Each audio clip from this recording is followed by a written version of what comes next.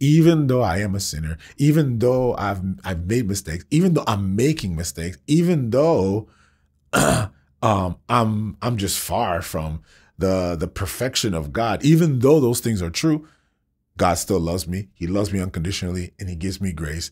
And by grace, I've been saved through faith in him. So all that is true. Absolutely, all that is true. But the grace of God is not a license to sin.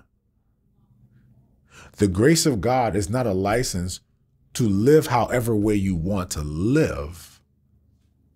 The grace of God is a freedom to become who he's called you to be. So many people are trying to live a life of sin, no sin, perform or don't perform, that we miss on the fact that it is not about what we do, it's about who we are.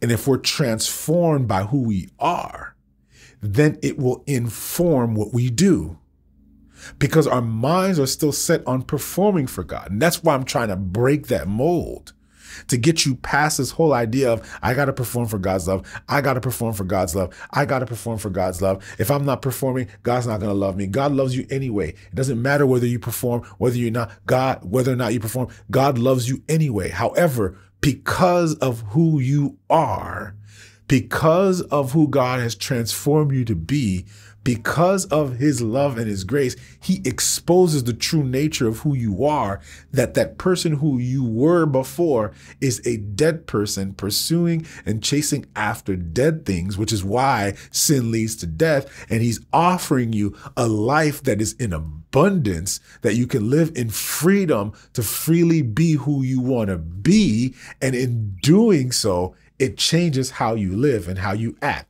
So I don't behave for God's acceptance. I'm accepted by God regardless of whether I behave.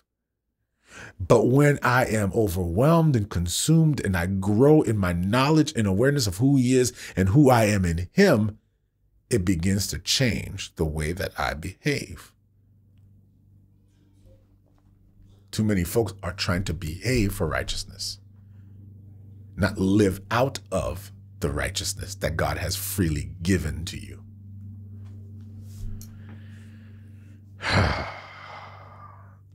For if we have been united together in the likeness of his death, certainly we also shall be in the likeness of his resurrection.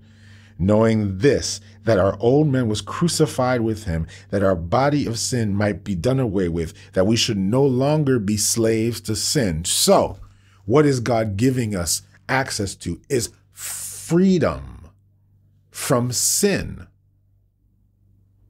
Ready for this? Sin over promises under delivers. It gives us short-term pleasures at long-term costs. And many of us, we know this, and yet we still fall to it every time. We know the consequences, and yet we still do it. I know y'all know what I'm talking about. Because we've been burdened. We are slaves of it because we're living on a performance plane. We are living on a performance platform. We're living in the dimension of, I need to perform to be accepted. I need to perform to be received. I need to perform. I need to prove myself, prove myself, prove myself. I need to be this. And because we're in this performance dimension, we find ourselves in this loop of death. It's the cheater that can't stop cheating. Yeah. It's the one who knows, man, I would just love to live a life where I don't have to worry about my wife looking at my phone.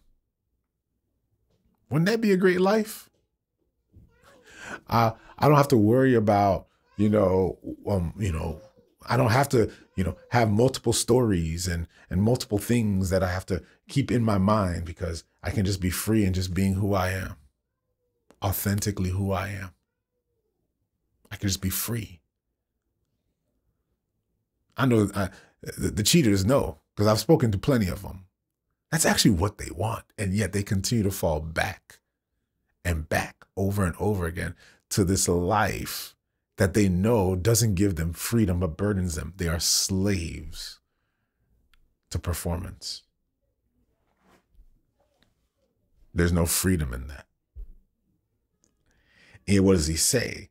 He's saying, if you would die to yourself, and again, we don't have time to unpack everything that's going on there. I just use that as an example. But we could use it in we can use every other example here. We can throw any other example in this, and it still applies, is that many of us, we know the consequences of our things, and we still live this life of perpetual performance for God. We're performing,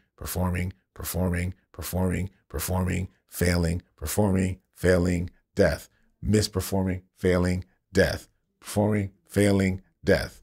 We lose people, lose friends, hurt people. We do it. We try to do better, but then we hurt people again. We try to do better, but then hurt people again. Not realizing we're just living in a pattern, because what hasn't been transformed yet is our heart.